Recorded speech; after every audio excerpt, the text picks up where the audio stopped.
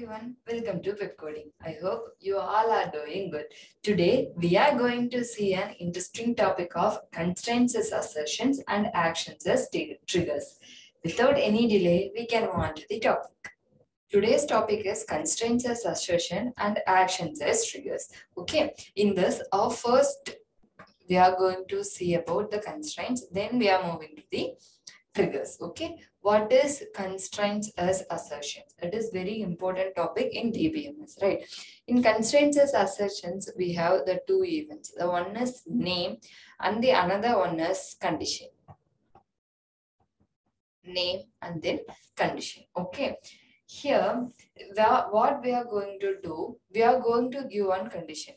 Suppose we have a table with the attributes of employee salary, at the same time supervisor salary. Okay, in this we are going to give the condition, that is that employee's salary always less than supervisor's salary, right? We are going to give one condition, that is employee's salary should always less than the supervisor's salary. This is what the assertion is. Okay, just we are going to do this by giving the conditions. Okay, let me show an example.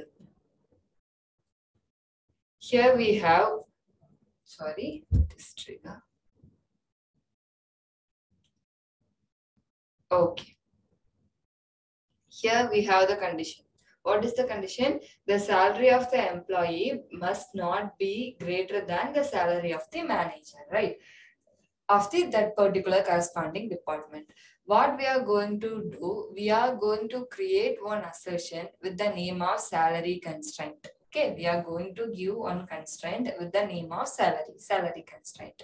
Then it will check not exist from the employee table. Okay, it will check it should be, that is department manager's salary always greater than employee's salary, right? This process, we are going to give one condition, then we are going to check this condition. These assertions or these constraints will be taken care by DBMS. The DBMS is going to do this work and provide an output to us, right? This is all about constraints. Okay, we are giving a condition like, we are giving the condition as like this. What happened while the employee's salary greater than supervisor's salary, then what happened? Okay, it is a violation, right? While this situation is occur, we are calling this situation as triggers. We are using triggers at these situations. Okay, when this situation is occur, we are using triggers. Okay, in the triggers, while the given condition is violated, okay, the message is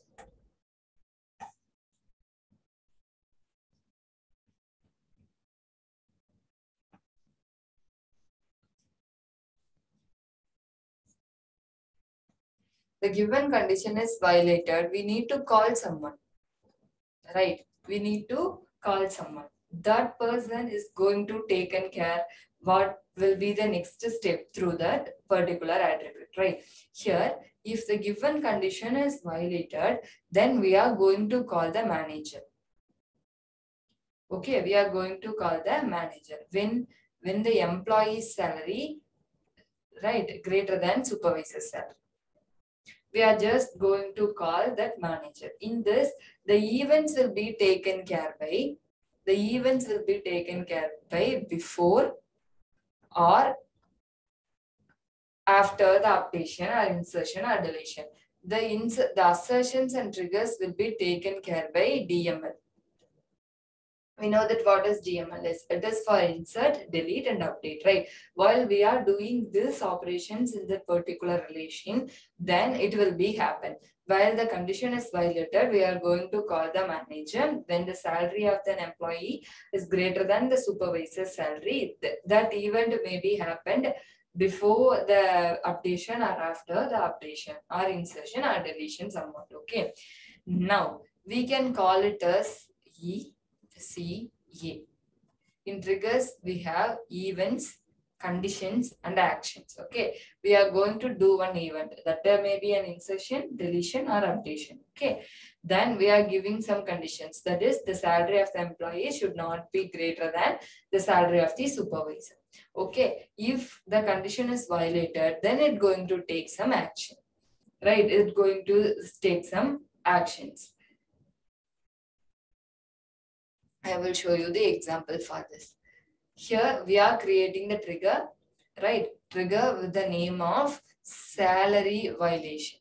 Okay, salary violation. This is also going to taken care by the DBMS, right?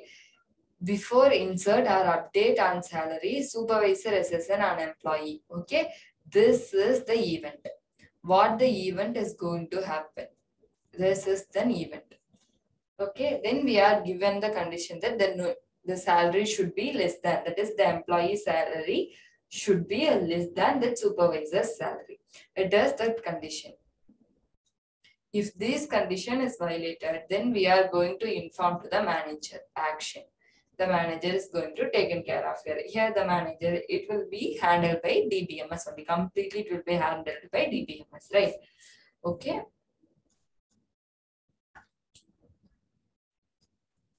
What will be if we have this two attributes already? Okay, we are inserting one another tuple to this relation. Okay, while we are doing this, if the condition is violated, then the database update should be taken care by database, right? So we are, while we can insert the new record or updating the salary or updating the employee supervisor, in that events, in these particular events, we are using triggers. Okay, for what we are using the triggers? For maintaining the records, we should maintain some constrained records. Okay, for maintaining the records, for monitoring the databases, for updating the databases, in those particular situations we are preferring the triggers.